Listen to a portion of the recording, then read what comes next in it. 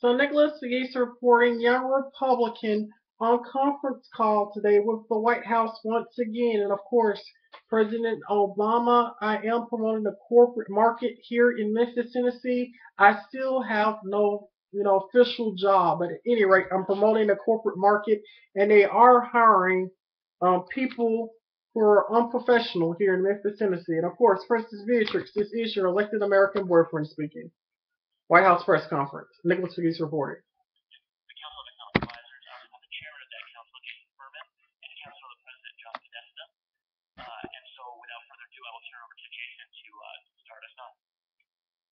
Thank you, and thanks everyone for joining us. If you look at the United States economy, you see it benefiting from a number of long-run structural trends. One is a pickup in productivity growth, fueled in large part by IT starting 2 decades ago. One of them is the structural slowdown in the growth of health costs, which you saw continuing in today's GDP data.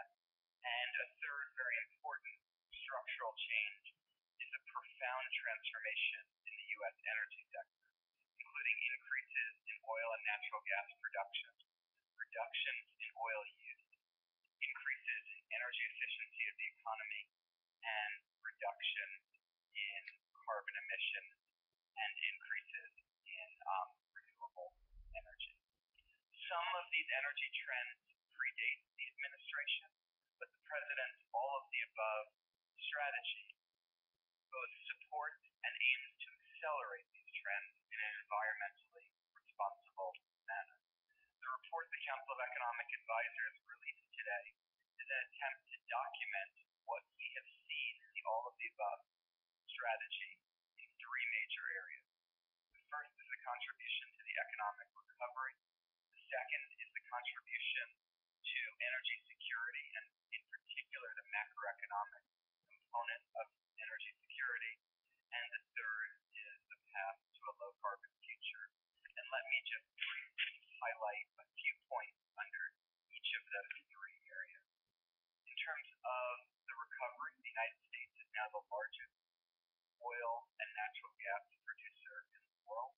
We're the largest in natural gas alone, and we're on track to be the largest in oil alone, preceding Saudi Arabia and Russia. This is directly adding 0.2 percentage points per year to our growth rate, which is a lot when measured in terms of growth rate, as compared to a slight subtraction to our growth in the decade prior to 2005. We've seen 133,000 jobs added in oil and natural gas, and all of these economic effects I'm talking about are just the direct effects of the oil and gas production.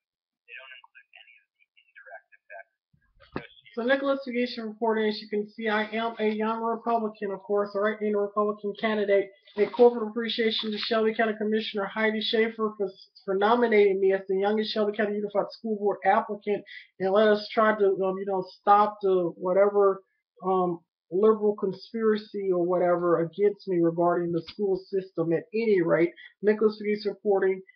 And once again on conference call, of course, I care for the Obama administration. I care for this country. Let's move this country forward and rise above Memphis politics. Nicholas Pegues reporting, White House press conference.